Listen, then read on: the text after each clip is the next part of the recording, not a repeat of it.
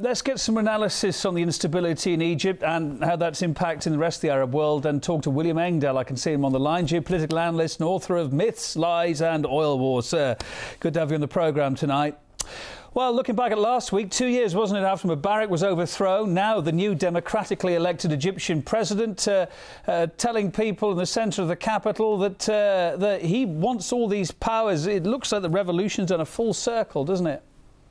Well, I think we have a Sunni version of what happened when Ayatollah Khomeini replaced the Shah of Iran back in the end of the 70s and talked about democracy and so forth, but co-opted the genuine democratic movement that you had on the streets in Iran and created an Islamic dictatorship. You have a similar thing going on with Morsi and the Muslim Brotherhood in Egypt, and that I think the Egyptian people feel betrayed and double-crossed, essentially. Are you surprised by it? Not at all. Not at all. I wrote about this at the time, that this was the background agenda that was going to come to emerge, and it's happened in Tunisia, it's happened in Egypt around Morsi and the Muslim Brotherhood, and what they are when they're not in power, they have a moderate face that they put on in the United States, in Washington, with various Islamic organizations that they dominate in the U.S., but when they come into power, they put a lock grip on power and essentially establish an Islamic dictatorship. Well, America was a big backer. Surely it knew that, didn't it?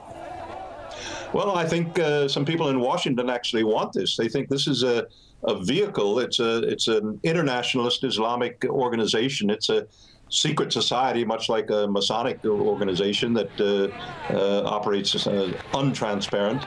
And the CIA has had dealings with the Brotherhood since they brought them out of Egypt into Saudi Arabia back in the early 1950s, and before that, British intelligence. So I think they feel that they have a known entity in the Brotherhood, and they might be in for a stark surprise. It's never sold like that to the great unwashed public, though, is it, of course?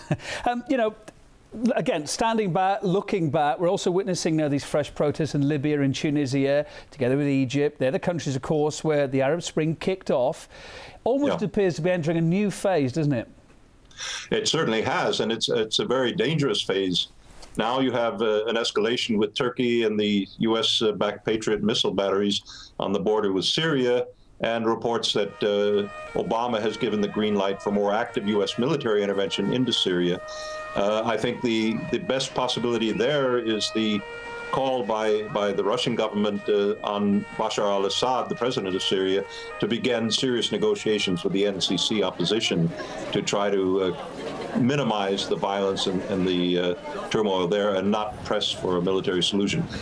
Bashar has lost the military option at this point. That's clear to me from all the reports I get from sources inside Syria. William, thanks for being on the programme tonight. Only time for a quick chat. I'm afraid we're out of time. William Engdahl, author, thank you so much for being on the programme.